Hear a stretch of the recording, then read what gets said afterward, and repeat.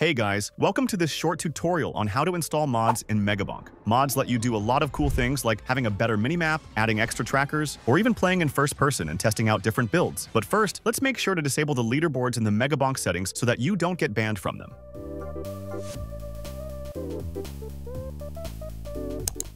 Next, we'll need a free software called Thunderstore Mod Manager. The link to the website will be in the description. Download and install the software.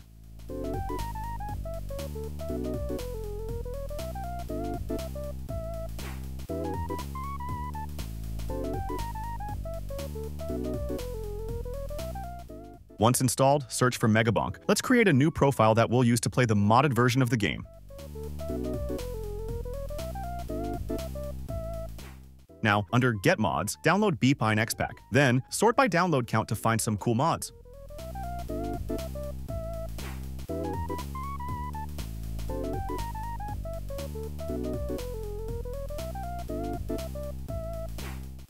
Once the mods are installed, click the Play Modded button. You might get an error like I did. If that happens, find your game in Steam, right-click on it, and go to Properties. Then click Installed Files and select Browse.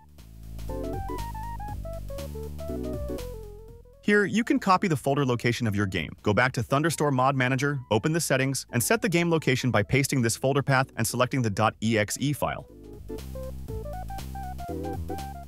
You can also launch the unmodded version of the game using Vanilla. In this section, you can also disable or remove mods. As you can see, I'm able to play the game in first person, use this better map, have this cool counter, and even spawn any item I want. You can adjust some mod settings in the Edit Config section of Thunderstore Mod Manager. Make sure you've run the game at least once since installing the mods. Otherwise, there won't be any config files. Here, you can tweak the keybinds of some mods. And that's all for this short tutorial. Thanks for watching, and don't forget to like, comment, and subscribe. See ya!